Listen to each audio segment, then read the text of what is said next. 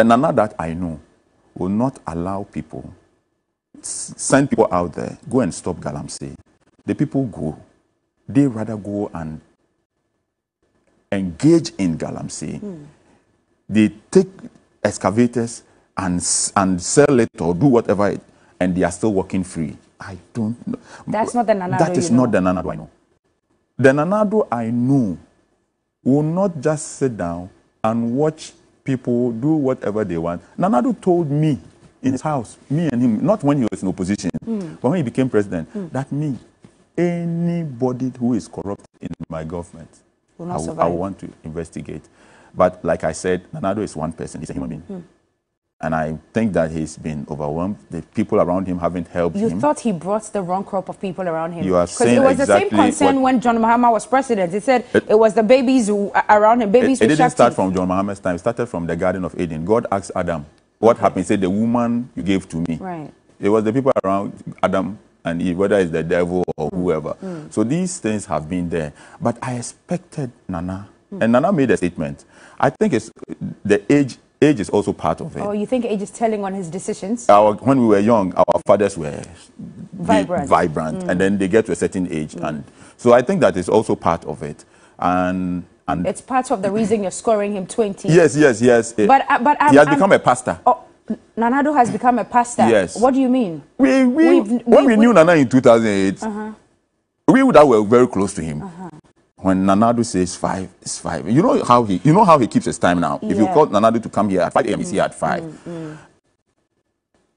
He's this principled person, but I think that he has become lenient. And you keep saying we, those close to him. Yes. So you were part of the people who were close to him. I'm still close to him. Oh, you're still close to Nanado? Why don't people get it that? What was the last time you called him? Oh, Nanado, the last time we spoke, Nanado called me. When was it?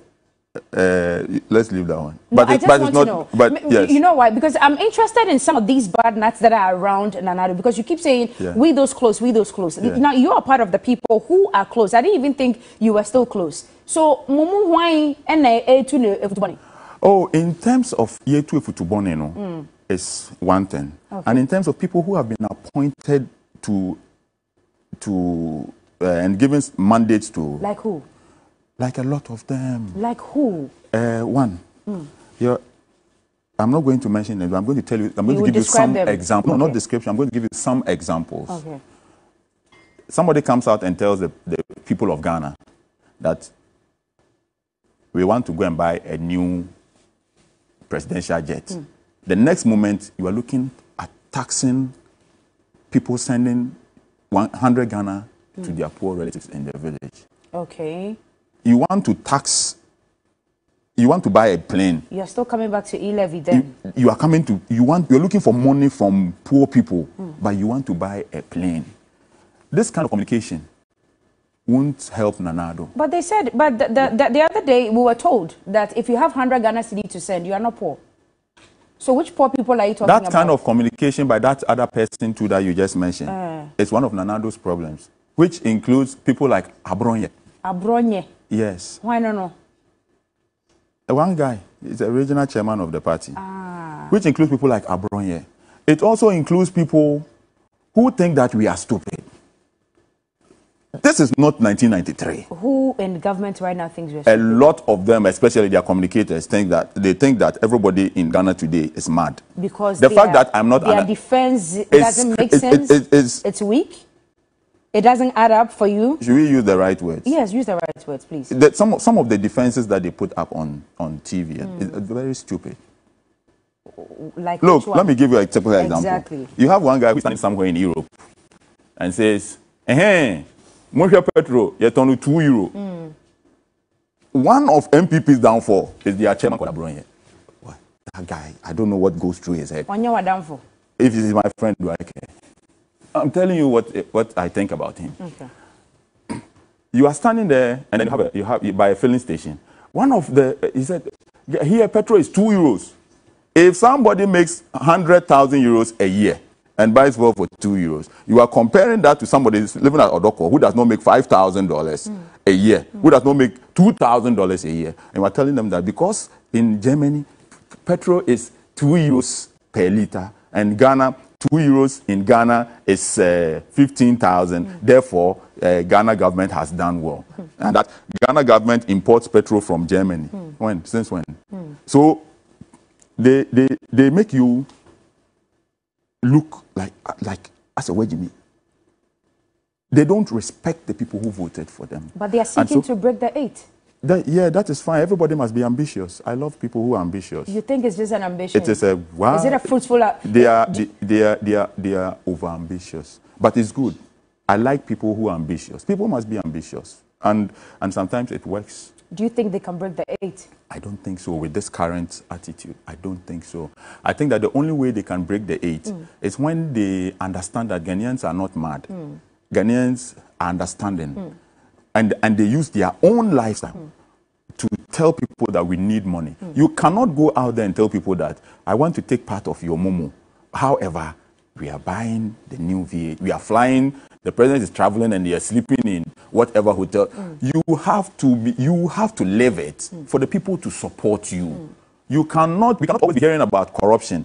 We cannot act like we are stupid people in this country. We have to look, everybody, and it's not about coming plus being a blogger, you ask that question. That is not important.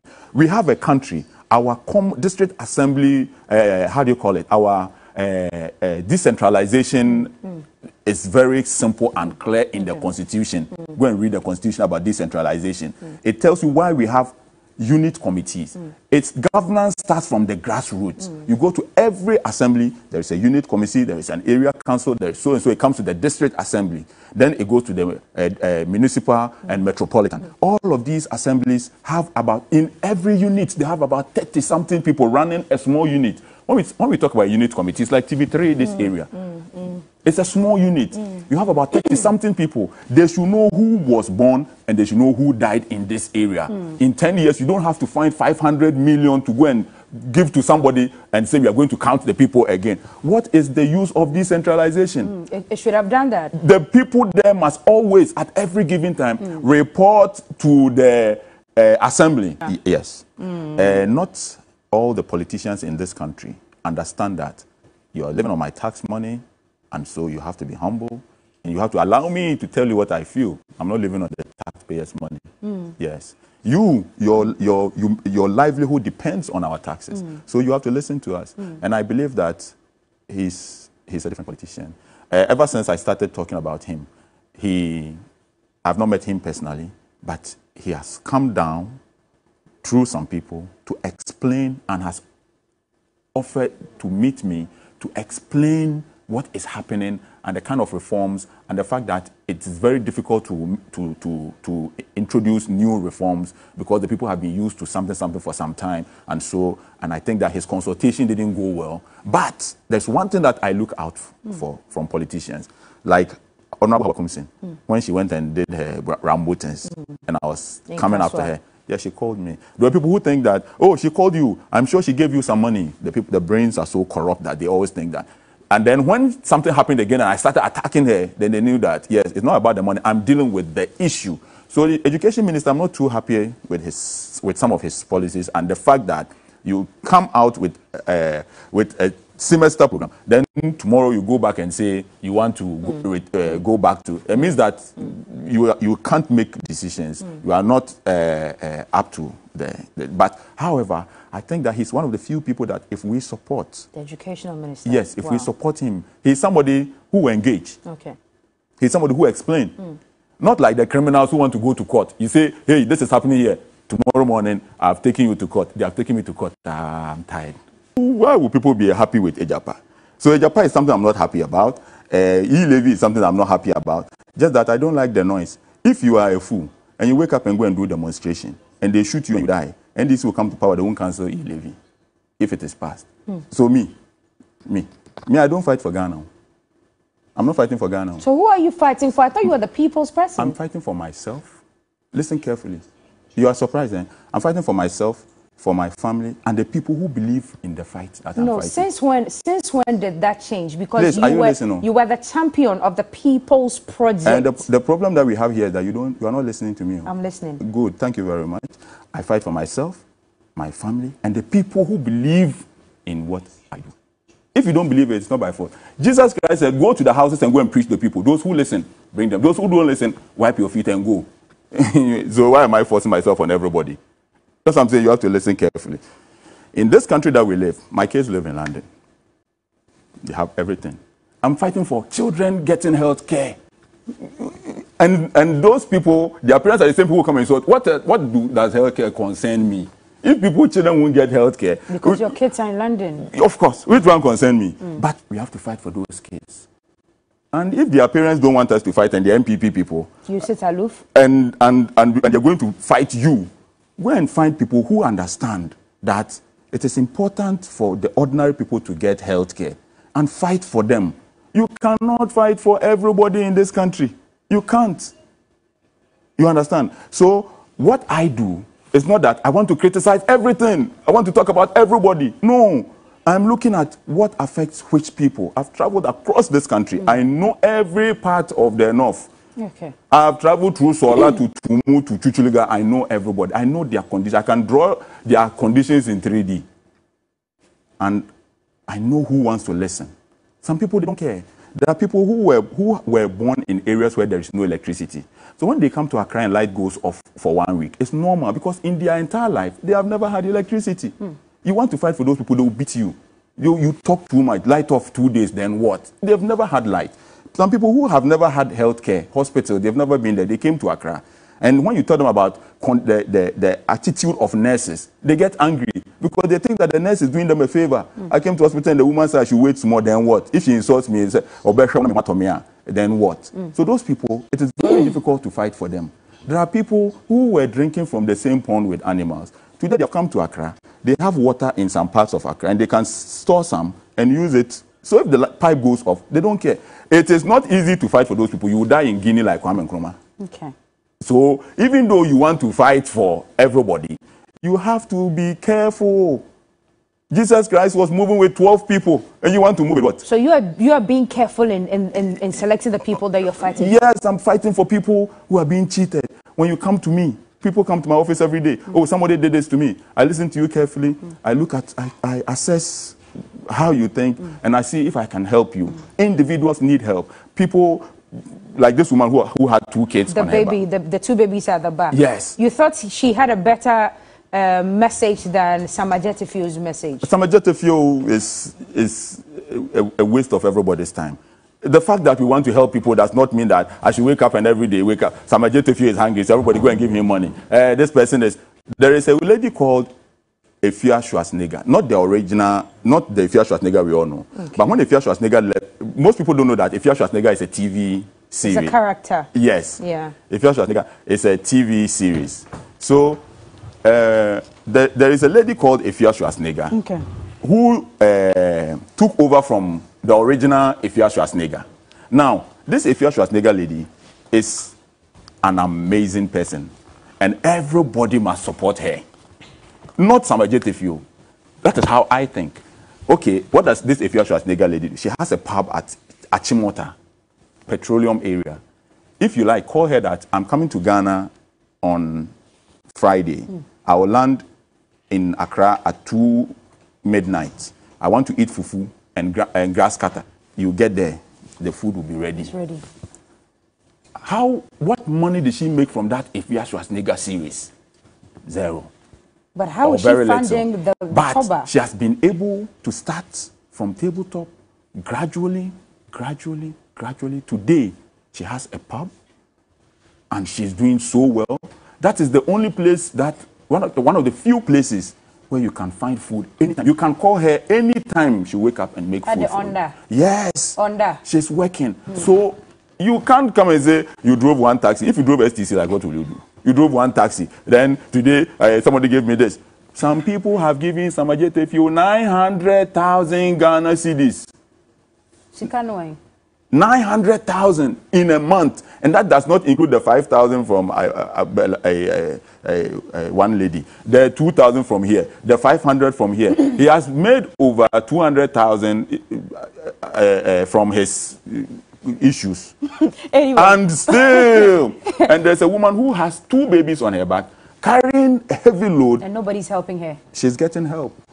Bella has joined me. Johnny Hughes has joined me. My final question before my colleagues come in.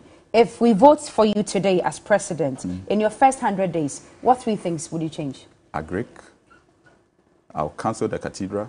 We'll turn it into a hospital for medical tourism, where people can fall sick and come from all over West Africa to get healthcare.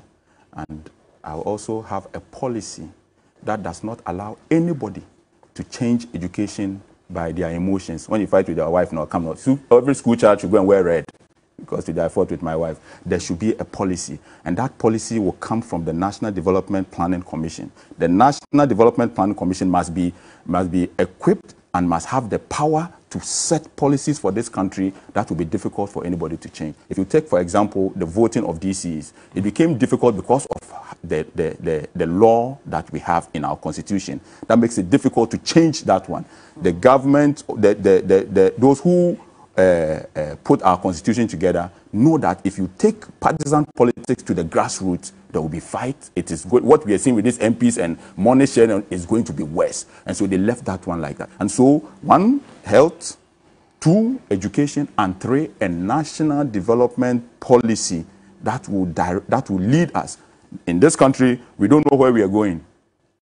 We don't know where we are going. There's no direction. Every government comes and decides that this one was building hospital. Me, I want to build hen coop.